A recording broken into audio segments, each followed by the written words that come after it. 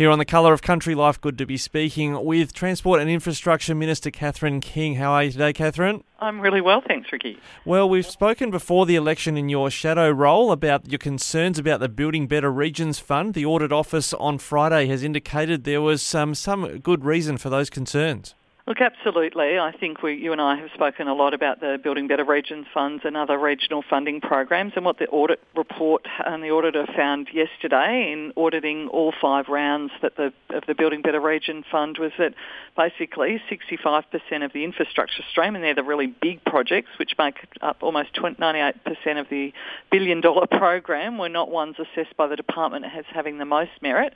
And then what we saw was that we had ministers increasingly relied on criteria of their own choosing from a non-exhaustive list of other factors, which also included a dot point other factors as one of the factors, which is just completely bizarre, which was not fully known to applicants to make their decisions. Certainly in terms of the consultation during assessment, it looks as though they've spent quite a bit of time talking to certainly National and Liberal Party MPs, but not to other party MPs in their seats. And then what we've seen as a result of that is that we've got increasingly, as the program went on, less and less accountability and transparency in terms of decision making. And in fact, almost it looks like they've, really, it's been a choose your own adventure exercise where the department at the end of the day hasn't actually provided any recommendations to the government about what to fund. It's just provided a pool of projects that they could fund, and all of that's resulted in national seats benefiting more than they would otherwise if a merit assessment process had actually been relied on. Well, we spoke previously about a controversial spreadsheet approach that we unearthed about this pink category of projects that hadn't been given the tick, but somehow if you made the right case to the right people, you'd get it over the line, but Labor MPs didn't seem to have the same opportunity. How does that interface with what we've learned from the Audit Office during the week? Well, I think it is absolutely, I think it is exactly what happened. I think it's hard, the Audit Office doesn't know, in fact, the Audit Office in the report says that there was consultation undertaken by this secret ministerial panel. Again, no transparency about the panel with MPs. And when you ask the Audit Office, the view is that certainly, and the view that I would hold out of reading that report, is that there are only certain MPs that were actually asked about projects and certain that weren't. And as a result of that, it's meant that we've again seen this skew in projects. And I see some of the National Party commentary today about, it means that our seats get a fair share and all of those sorts of things. It's actually not about that. It's about making sure that everyone's on a level playing field when they're applying. These grants take a lot of time, energy and effort, a lot of money to put in.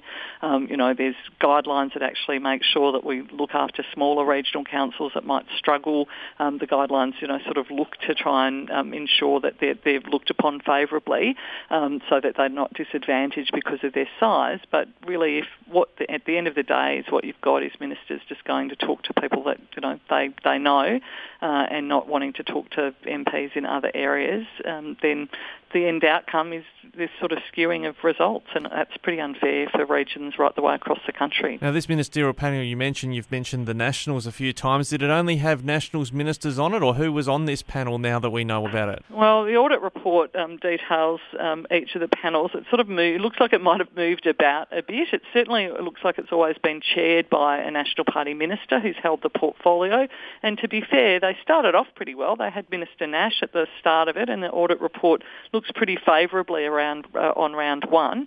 But by the time we get to rounds 3 and then to round 5 in particular, the audit report's really scathing about just the lack of adhering to recommendations, the fact that then there weren't any recommendations coming up from the department at all, and then again this sort of consultation process before decisions were actually taken. And largely it was at National MPs who were on the panel. There were a couple, it looks like on a couple of occasions, Liberal MPs as well. Well, I'm sure the community groups that got those grants were, pleased as punch to get them, and it's not to say the projects were necessarily bad, but what does the government do from here on in to, I guess, have a level playing field, or at least rectify what the audit office has identified? Yeah, so there's a few things. I mean, there's a Commonwealth grants guideline, and really I think making sure all ministers are aware that that Commonwealth grant guideline exists and that you adhere to it, and that includes that every round of projects, actually the department does have to provide recommendations to the minister or to ministerial panels about what's meritorious in funding. Ministers have to be held to account if they fund outside of those recommendations and be transparent about the decisions why. Just saying other factors is actually not okay. It's really not providing the level of detail that is defensible in terms of the decisions that you've made, and I think that's an important lesson here. But I also think it's about, of course, communities. When you get a grant, it's amazing, and it's a great experience to be able to actually, build, bigger pavilions for your sporting facilities, cultural and art precincts, tourism precincts, roads, all of those things. But really, when there's communities that are missing out, and this is what this is, it wasn't just Labor seats that missed out, we did worse, but some Liberal seats missed out as well, and certainly some smaller rural communities and rural areas did really badly as opposed to some of the National Party regional seats. So again, it really is about trying to say, well, what's the purpose of a regional fund? And the purpose of a regional fund is to try and help the economic development and social development opportunities of all regions, and you have to try and do that fairly. So I've got a bit of work to do to try and clean some of this up. This is not the only bucket of money that the National Parties had their hands all over. So in terms of my portfolio, there is around 6 of the Building Better Regions Fund that hadn't been concluded by the time the government went into caretaker.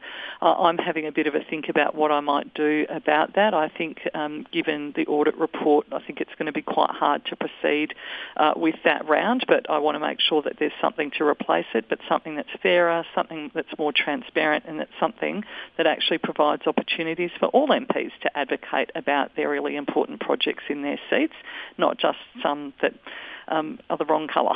Is that a round there where groups had already made submissions to, or hadn't got to that stage yet? Yeah, so there was applications were made and the application process closed, and it looks as though there may have been some assessments done on those within the department, but again, I haven't asked for advice about that yet because I was awaiting this Australian National Audit Office report, and I think again it's difficult given the guidelines of the project. As I said, you had 4 published guidelines of this project, but then you also had this other guideline which was other matters or other factors, and it's really hard when you've got a set of guidelines that say here are the 4 main core things that you need to apply for, and that's how everybody is applied, but then there's this other factor sitting in the guidelines that you can assess under pretty much anything as being more important than those 4 factors.